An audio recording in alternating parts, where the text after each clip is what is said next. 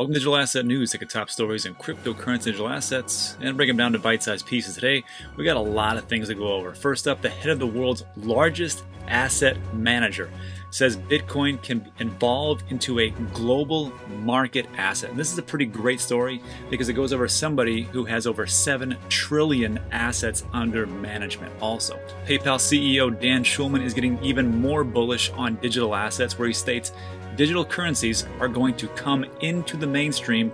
The time is now. He's going to give you a time frame and what I think it's going to be, because institutions and retail are here to stay.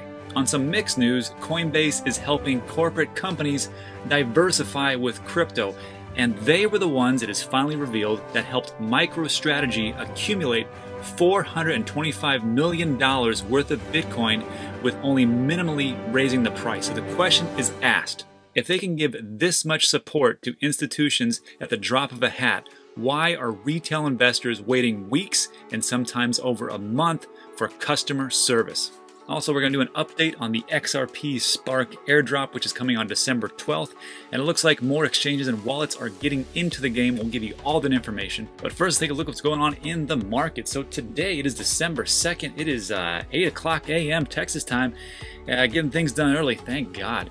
So what do we got today? Well, a little bit of a tumble, and that's just really how cryptocurrencies digital assets go. I mean, you gotta expect that what goes up will inevitably come down, and it'll be kind of like 2 steps forward, 1 step back, sometimes 3 steps forward and 10 steps back. You just don't know. It's how it works. But Bitcoin is down 1.4 and dropped below that 19K region. So hey, that is what it is. Ethereum also is dropping, but Ethereum 2.0 did launch without any hiccups that I have heard of, so I'm very bullish on Ethereum. Look, I don't know what's going to happen with Ethereum, but I think it's going to be a real big winner. I'm very, very bullish on Ethereum plus Cardano. One of those is going to be a big winner, and the other one is going to be a massive winner. I just don't know which one it is. XRP, watch out, 3.2% down. XRP holders, what are you going to do? Good for you guys. I mean, still, when I say good for you guys, I mean good for us. I am also an XRP holder. I haven't sold one XRP since 2017. You know why? I'm super stubborn, and that's just how it is. So it's at 60 cents. Who knows? It might go up to $1. It might go to 30 cents. I don't know. Tether is sitting at that market cap of 19 billion. And look at Litecoin making massive strides in that 5th spot. And of course, that I think is the PayPal effect. PayPal came out a couple weeks ago and said we're going to support Bitcoin, Bitcoin Cash, Ethereum, and Litecoin. And the reason they did it was because there was no issues as far as like what is a security, what's not a security. Well, Bitcoin and Ethereum pretty much got a pass, and Bitcoin Cash kind of does too. And Litecoin, really, nothing has really been said about it. So they said, yeah, you're not a security. And then they went with those 4. The next crypto that comes out on PayPal will have what I used to call the Coinbase effect, and it will go to the moon. I'm waiting for that next coin, and when we go into the next article, actually the second article, we're going to see how there's going to be a lot that's going to be released on PayPal. Bitcoin Cash is down, Chainlink's down. Looks like everything's down. I mean, look, it was a heck of a run, but even if you just zoom out over like the last 30 days, everybody's up massively, unless you bought yesterday, which is what I did actually. I bought yesterday because I dollar cost average in. I think it'll be good in the long run, but we'll see. And then, whew, Aave, one of my new buys, is up 14%, 30% for the week. That, I think, is going to be the next decentralized finance project that's going to make huge strides. So, like we always like to do, we want to see, that's just in the US dollars. Let's see how it compares to going with Bitcoin. Now, what we're looking at is how you would have done if you would have invested into altcoins as opposed to just to Bitcoin. So Bitcoin's always going to be at 0. So everything's down, I think. Maybe not Aave, but Ethereum's down 0.8, XRP 2.2. So again, if you would have just invested in Bitcoin, you would have done better. With everything else, you would have gone, let's see, anything massive? Well, 1% for Monero. Monero was always up, actually. Monero looks like a pretty good buy.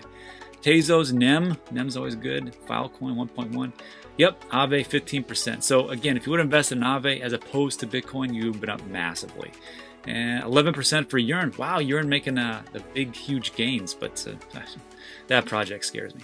Synthetics 8.1, 10.2 for Kusama. Wow.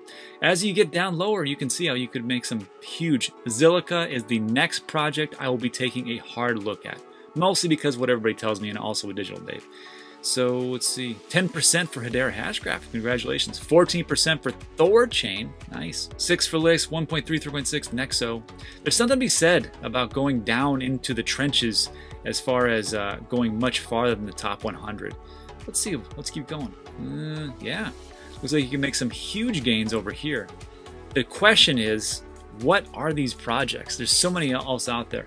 And even though it's good for today, I wonder what it'll be like in, I don't know, a week, 2 weeks, a month. Only time will tell. Anyhow, that's what's going on. Let's get into today's top stories. So first up, this is a quick snippet, but it really does tell you where the market is going. Institutions are going to pull up the initial investors, and they're going to bring a little bit more stability and cash flow into this market. And there's no other place, but when you look at one of the biggest asset managers on the planet, which is Blackrock. And this is their CEO. This is Larry Fink.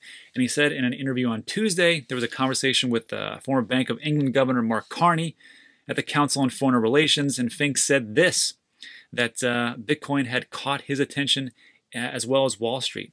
He states that cryptocurrency could possibly evolve into a global market asset, offering a rare positive statement. So really what it is, if this would have happened in 2017, people would have lost their minds. They would have lost their minds because institutions weren't here. This is like commonplace.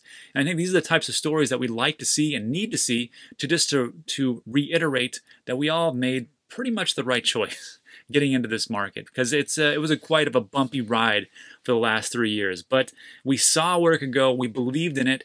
We may have dumped a bunch of money in, or dollar cost average like myself. But these are the days that we really relish. But really, to take a look at what he said exactly, he states these big giant moves every day. It's a thin market. Can it evolve into a global market? Possibly. And what he's really saying is all these different giant moves, we see these giant moves. Whales can manipulate this market till kingdom come because the market is so small. I mean, it's only $530 billion, which seems like a lot to the average person, but we take a look at the global economy, it's nothing. It's nothing at all. So when he talks about can it evolve into a global market? Possibly. This is just good news because it's on somebody's radar. And when you start hearing more things and more things and more things, all people are the exact same.